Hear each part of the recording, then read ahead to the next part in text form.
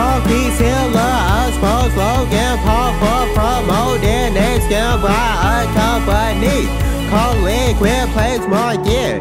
They were getting a lot of money, but they didn't keep their promise.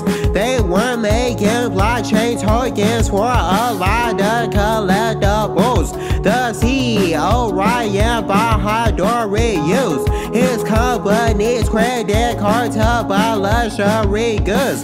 CoffeeZilla heard about this, so he asked Logan Paul questions about it. He scheduled meetings with the CEO, but he didn't come to the meetings.